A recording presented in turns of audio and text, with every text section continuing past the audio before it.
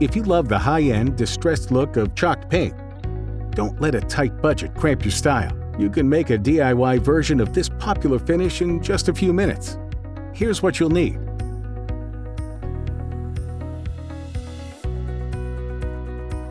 First, combine 1/3 cup plaster of Paris with 1/3 cup of room temperature water in a bowl or bucket.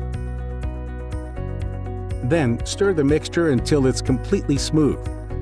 Next, add 1 cup of flat latex paint in the color of your choice, stirring thoroughly as you pour.